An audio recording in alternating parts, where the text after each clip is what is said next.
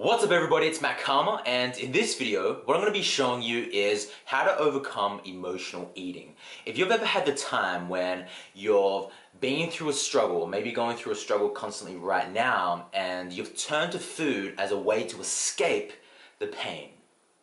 I'm sure you've been there, and I can relate to you, and I always have compassion for those people who go through this, because I was someone who went through this.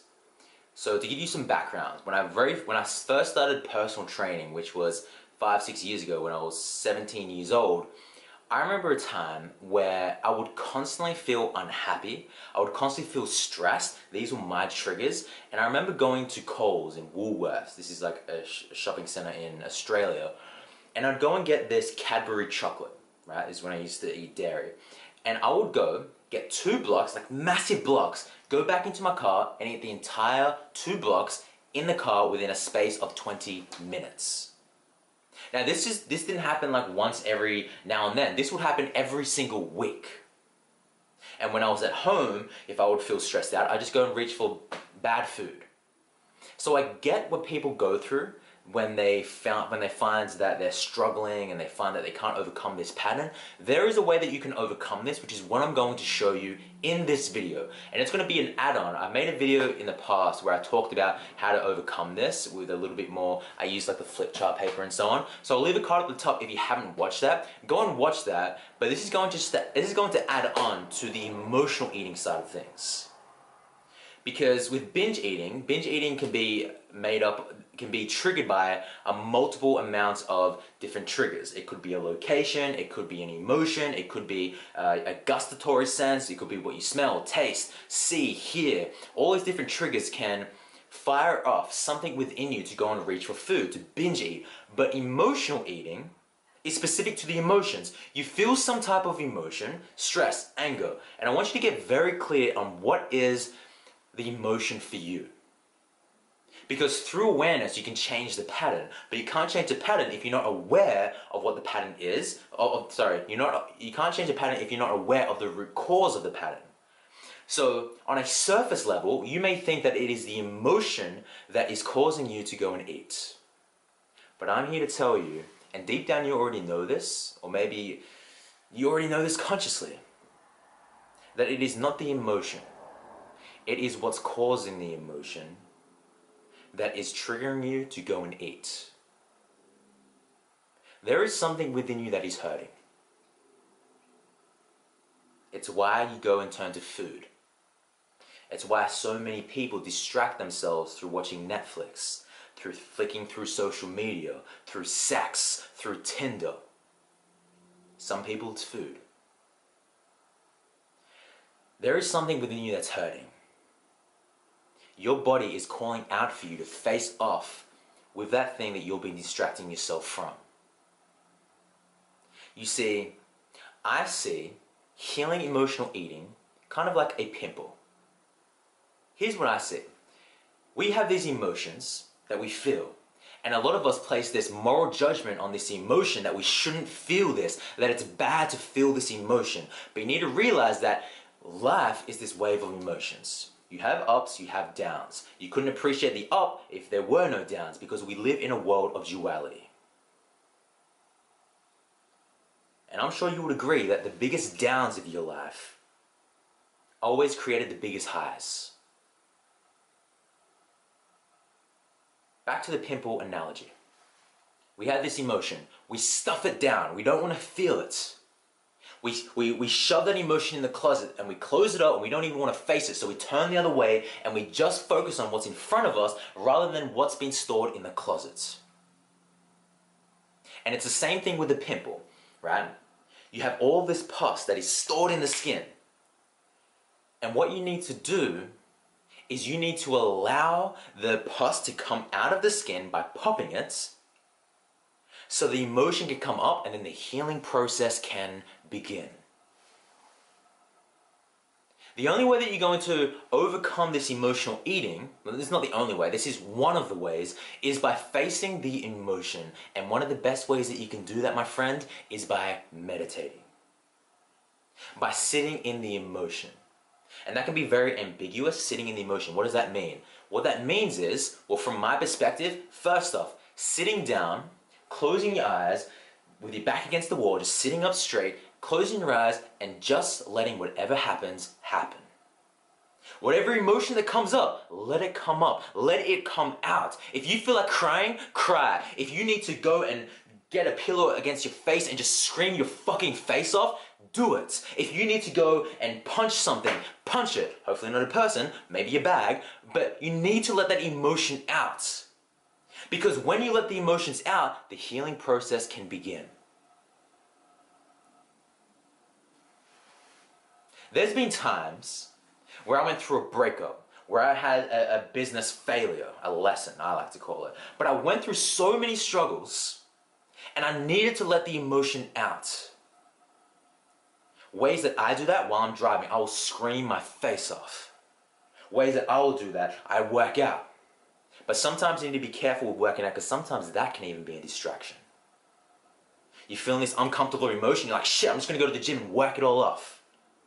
Instead of actually sitting down and just letting that emotion come up. That's one of the most effective ways for me. I just sit down, meditate, or I sit down and let the emotion come up. And I can tell you right now that I've been meditating every single day for the close to 60 days now.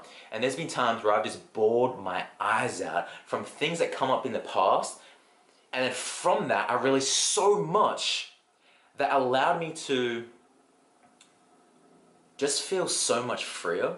And also, so for those of you who've been following the last video I made about probably 2 months ago, I made a video about my 90-day weight loss experiment. So I've lost 8 kilograms now, leading up to my 12-hour race, right?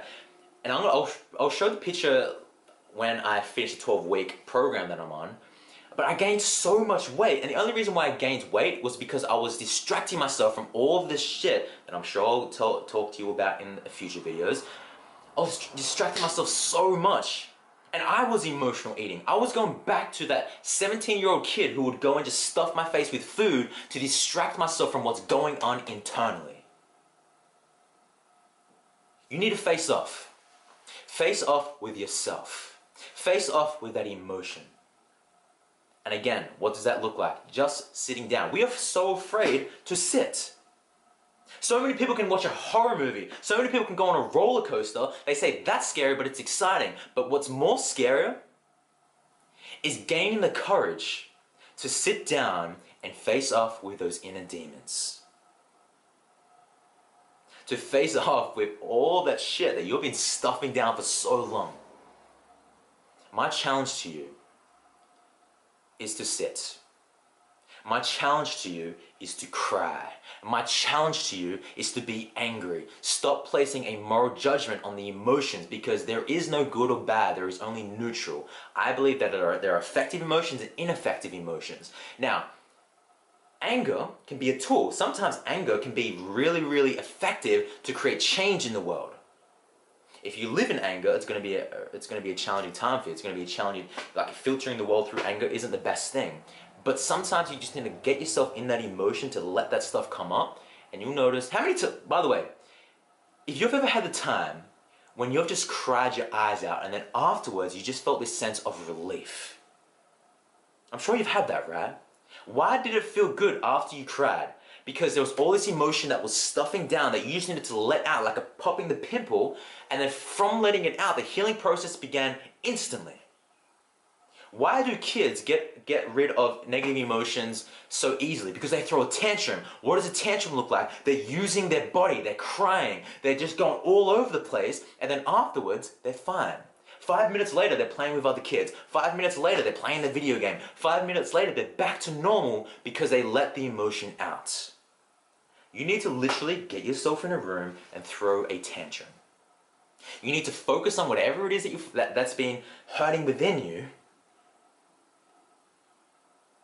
to let it come up and let yourself heal. So I really hope that this video helped you out. Please let me know down below if it did. And also don't just watch this video and don't do anything about it. My challenge to you, my invitation to you, is for the next 14 days to sit. 30 minutes. Just sit.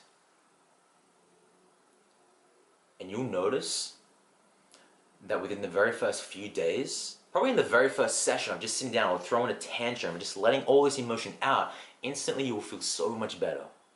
But there's always more layers to the onion. You peel one layer of the onion off and you feel like you've released a lot of stuff. But then something would trigger you. It will be a trigger through a thought, going back into the past, or whatever it is that you're going through.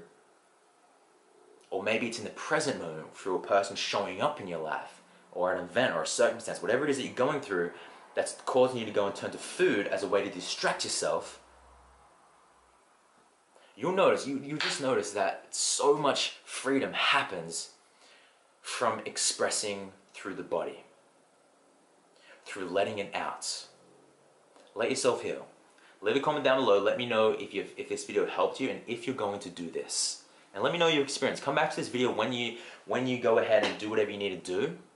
Cry, let out anger, just sit and let whatever emotion comes up. Let me know your experience. I'd love to hear what it is for you. So leave a comment down below. Let me know what you thought. And I love you guys, by the way. I really appreciate you guys. I am so damn grateful. And I have a lot more videos coming up. I'm going to be, straight after this video, I'm going to be making more videos for you guys. And yeah, just wanted to let you guys know that. But until I see you guys in the very next video, remember to love all living things. And most importantly, love thyself.